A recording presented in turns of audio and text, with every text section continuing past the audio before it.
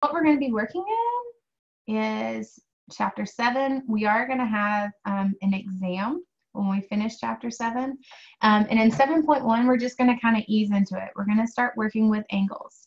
And so you're going to see this a lot, and you guys are kind of STEM kids, and you're going to be going through more math classes. You'll notice that sometimes when you start with your class, you start with kind of basics. You start with, okay, I know that, but it gives us a stepping point to kind of stair step from there.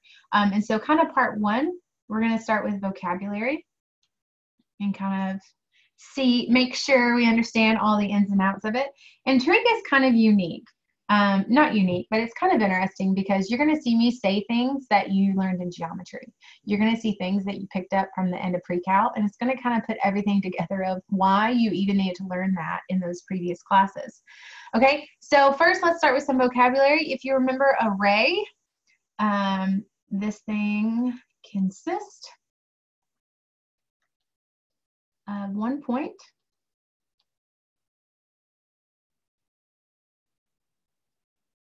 It's a 1 point, a line, and all points extending in one direction.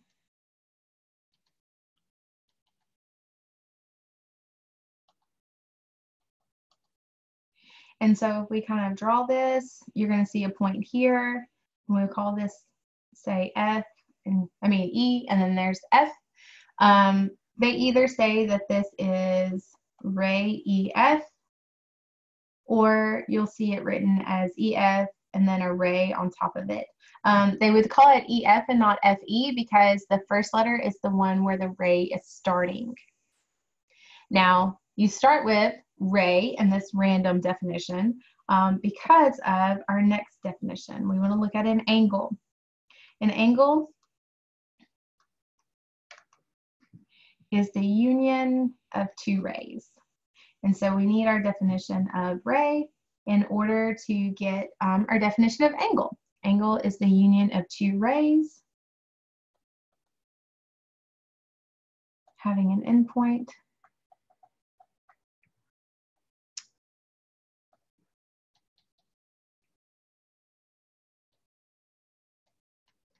The endpoint is the vertex of the angle.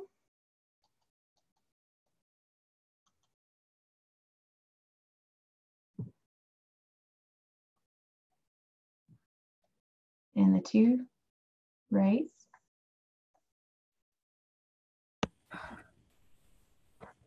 are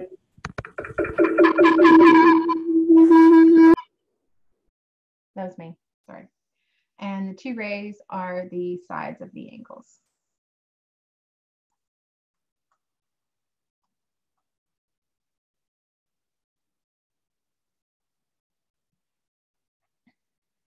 So if I take that ray EF,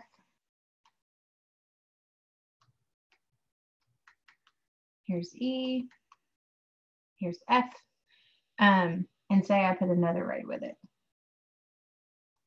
Here's ray ED, then I would take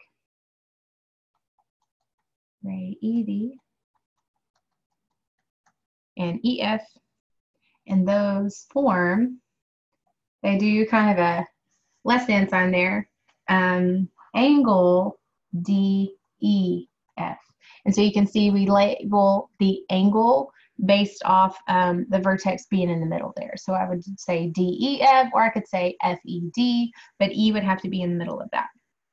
Now, as we kind of get moving in this chapter, we've kind of got to establish a vocabulary foundation, or we possibly, if you want to say, we need to kind of identify what we're going to be working with here. So just to kind of get us going, let's review some Greek letters. Have you ever worked with some Greek letters? Let's go ahead and write them and name them. So if I say them later, you know which one I'm talking about. So we've got theta. We've got phi. Or sometimes it's written kind of like a 0 with a line through it. We got alpha.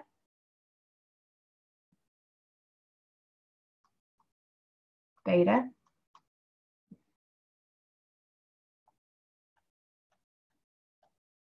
gamma. And all of these we kind of will be using to represent angles. Now, let me give you word to the wise. If we are using theta in a problem, stay with theta. You don't want to say, and this is the rookie mistake that I made when I was going through college, I'd be like, oh my goodness, I cannot write that gamma. Like you can see my gamma's kind of messed up there. Oh my, I'm not good at writing gamma. I'm just going to write something else.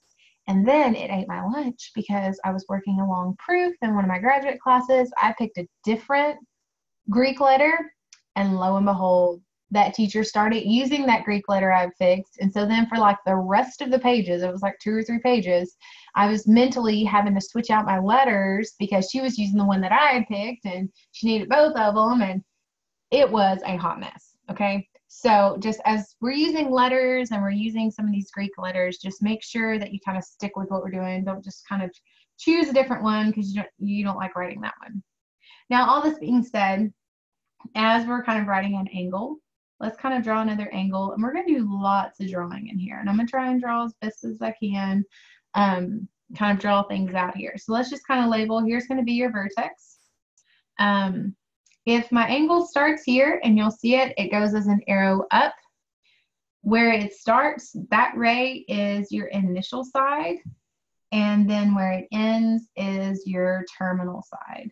Okay, and we're going to kind of use these definitions of terminal and initial as we clarify and define some other stuff. So I just wanted to emphasize that. We've got our initial side, we've got our terminal side. Now, measure of an angle. So we're kind of defining things here. Measure of an angle. This is the amount, we're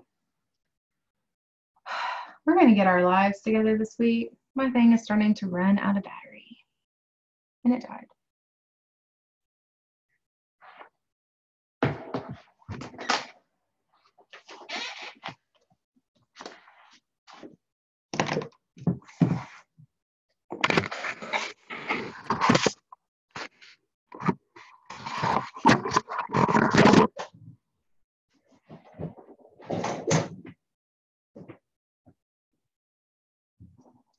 I'm still here. It just died and froze on me here. You guys couldn't find your headset. I have a dying thing here. Where'd it go?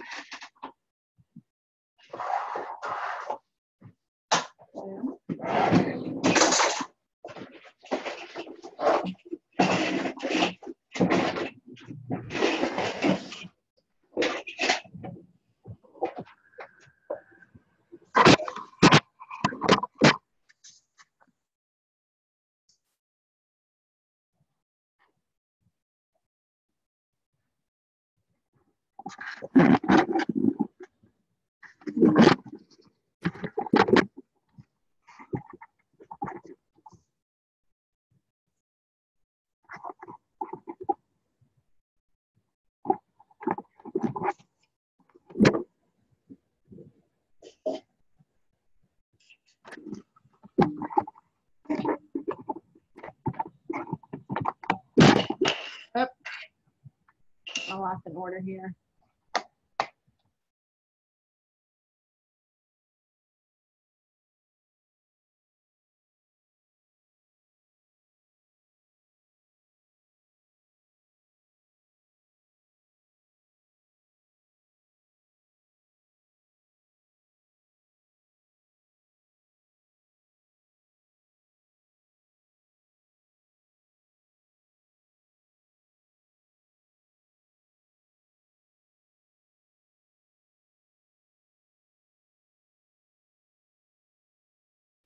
All right. Sorry about that. Okay, so we're looking at a measure of the angle, and this is the amount of rotation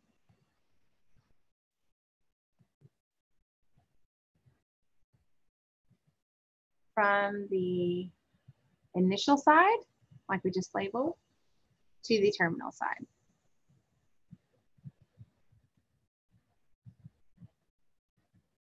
The amount of rotation from the initial side to the terminal side.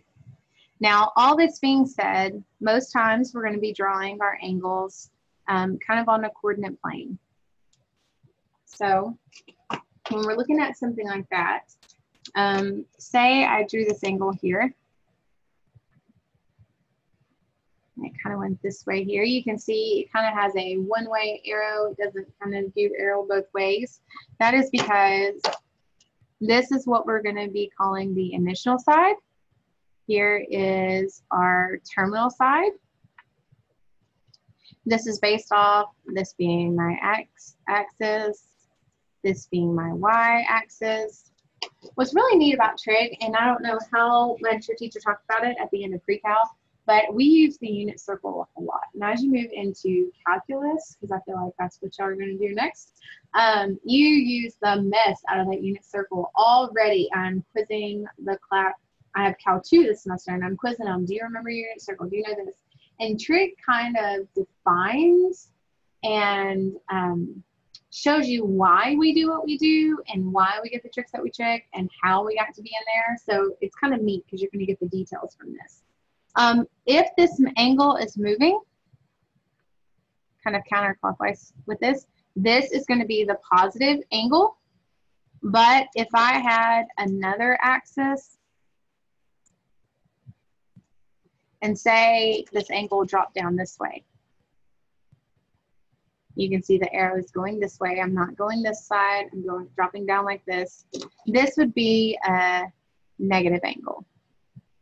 And again, all the things are still the same. This is your x-axis. This is your y-axis. This would be your initial side here. And this would be your terminal side. So this arrow kind of tells you which way we're moving to get that angle. And again, everything from your coordinate plane still applies. Like this is still quadrant 1, 2, 3, and 4. And always remember it because it's a coordinate plane. It makes a C, and that's how you kind of identify those. So kind of just right here at the beginning, we've kind of got to get our basis, our foundation, and our definitions. They move into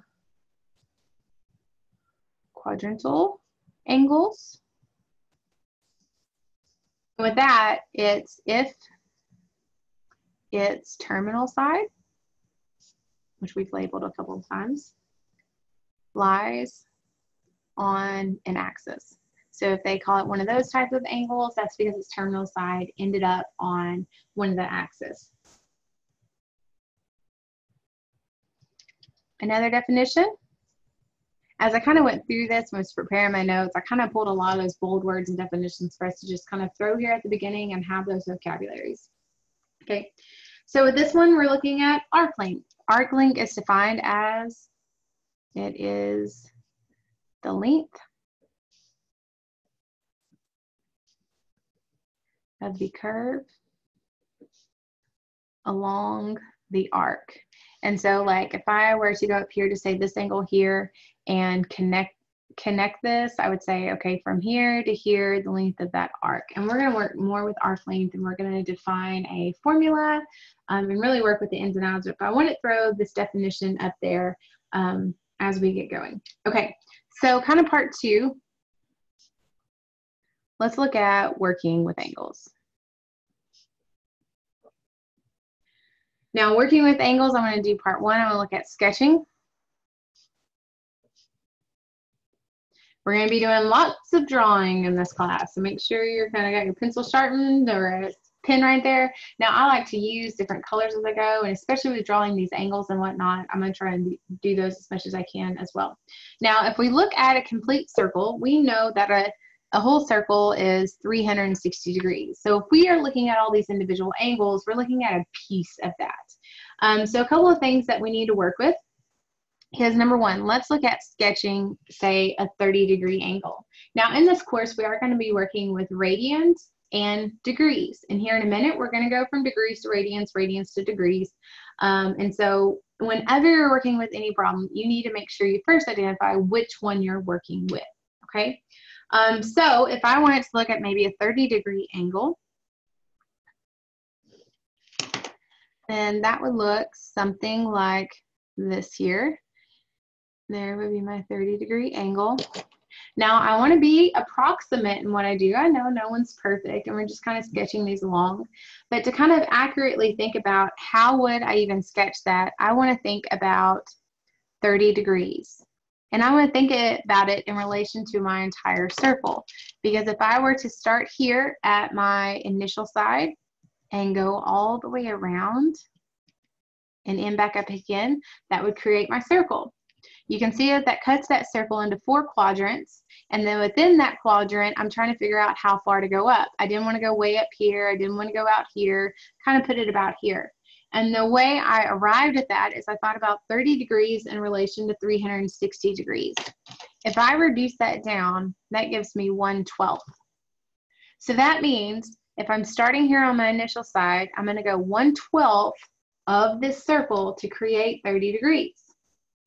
Well, 1/12 doesn't really help me in the realm of this whole circle because, you know, it's morning. Y'all know how I am in the mornings now. Y'all get me at 9 o'clock. I've already taught a whole lecture right before this. I'm going to be a little bit more amped up this time because you don't have me at 8. You have me at 9. So 1/12, think about this. 1/12, I've got this broken down into fourths. And so I want to know of this fourth, how would I create that? Well, 1/3 times a fourth is equal to a 12th, right? If you multiply these fractions, do you see how that equals 1/12? So that means of this quadrant, or 1/4, I could split it into thirds, and there's how I got my 30 degrees. You with me?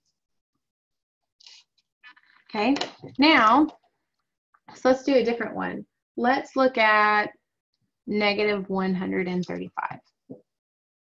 Okay, so I'm going to draw my quadrant here. Draw my coordinate plane there. Now I know it's negative, so it's going to have to drop down. I know that from here to here is 90, so it's going to be somewhere over here. And so let's think about this. -135 degrees all over 360 degrees. Now when you write your degrees, make sure you put the degree sign on it. Make sure your notation's real good. You guys should be moving on into some calculus classes after this, as you move into your university. And so just make sure that your notation is really well, because college algebra gave you a good basis and some people stop with that math. But as you move forward, notation, notation, notation. If you were in my class, I'd start marking stuff off if you're in my calculus class and missing things. So make sure that as we move through trig here, you denote those degrees so we know what we're talking about. Now this reduces to -3/8. Just reducing our fraction. I'm not magically coming up with this. So again, I'm going to have to think about this in relation to a fourth. So I'm going to figure out what fraction would multiply by a fourth to give me an 8 so I can figure out this. Well, I know 4 times 2 would give me that 8. And 1 times 3 would give me that 3. So I am going to need to move around from here 1.5 to get me there. Okay, so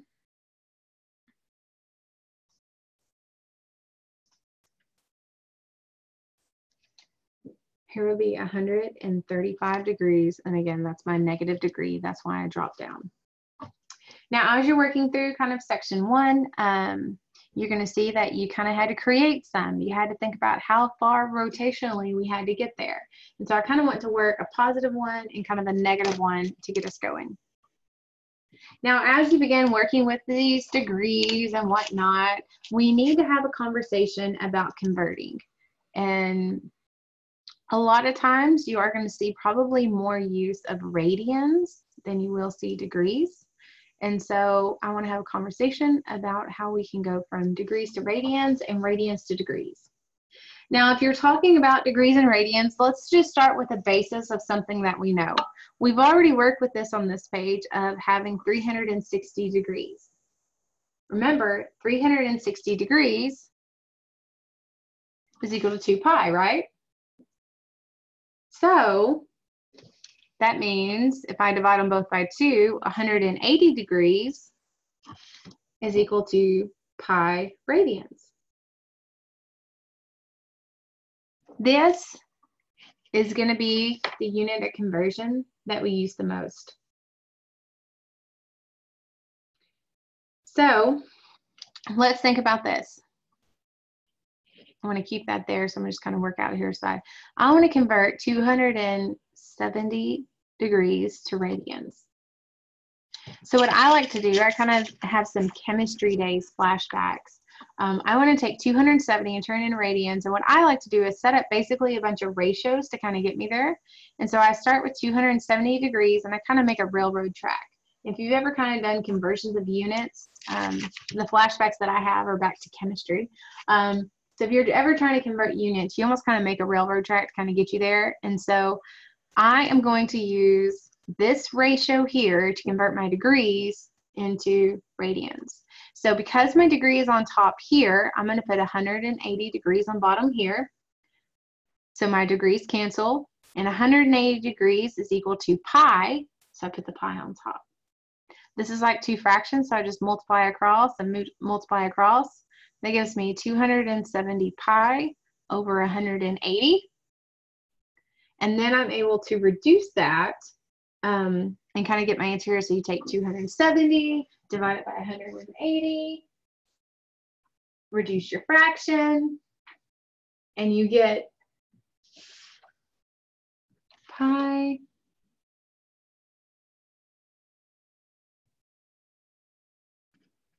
(3 pi over 2). So this unit right here is going to be the most beneficial to you as we kind of work through this. Yes, the previous one works, but we use this reduced one. And again, I like to set it up as basically a series of ratios that are being multiplied together. And to figure out where I need to put things, I do it so that my unit kind of cancels as I go.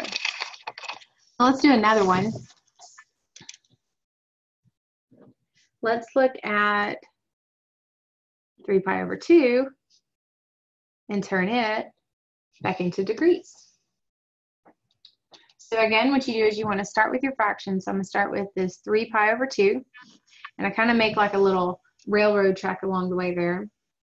I'm going to use my unit of measure there. I'm going to use that 180 degrees equal to pi. Well, since pi is placed on top here, I'm going to have to put my pi on bottom in this next one so that those two units cancel. Pi is equal to 180 degrees, and now I kind of have my ratio set up. Multiply across the top, multiply across the bottom, and I end up with 270 degrees. You do 3 times 180 divided by 2, my pi's cancel, and I'm left with degrees here. And so being able to go from your degrees to radians and radians to degrees, this is going to be your best unit of measure to kind of work with that. Now what time, okay, I have us 9:05 to 10. But is that okay? Can y'all do 10? Or when does it get out? Dylan doesn't want to, Kristen wants to. What time does your bell ring over there? It rings at 9:45. 9:45? Okay, so do I need to be done at 9:45? What do we need to do? We can go in the third. They told us we can be a little late to third period. So. Okay. Let's get as far as we can, and then we'll make a plan of action for next week. How about that? So today will be a little bit different. We're kind of getting our feet wet and figuring out what's going to work best for this, okay? Now, what time do y'all start? Like, what time are y'all sitting right there at that computer? Like, could we start earlier than 9:05? Again, the girls say yes. The boys don't want to. Dylan just wants to be here 9:05 to 9:45. What time does this class period start? We don't have anything before this. Like, we just have to get here when this class starts. So okay. We could start early. Okay, well, I do have pre-cal right before this that I teach face-to-face, and it ends at 8:55. So let's think about it, and then we'll get our plan going for next week kind of from here. So let's just plan on starting at 9:05 next Wednesday, and yeah, let's just go with it. Okay. Now, so that being said, part C, let's now talk about arc length. When we begin to talk about arc length, we pick up a new formula here. We have S equal to R times theta, where S is your arc length R is your radius, and theta is your angle. So this is super handy because if I have my radius and I have my angle, I can tell you how long that arc length is. Now, arc length is also important because it leads into another formula, radian measure. And these kind of show themselves here in a little bit again. Radian measured is equal to your arc length divided by your radius. And so these two formulas together help you to get information that maybe you don't have. If you didn't have what that angle was, you could take the arc length if you had it and divide by your radius and get back to your angle. If you have your radius and your angle and you need to know like maybe how far you traveled to get from your initial to your terminal side, that would give you your arc length. And so both of these kind of together work to give you information that you may be missing from the given problem. Okay, we're gonna have to pick up a little bit of vocabulary here. I just felt like I couldn't throw it in at the beginning though without having to go through all of that. The next one we're gonna look at is called coterminal angles. This is two angles in standard position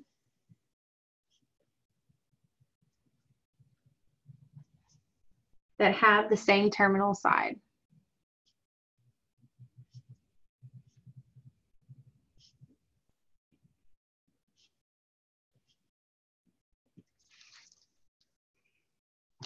Along with that, we need to pick up the word reference angle. The reference angle is the smallest acute angle formed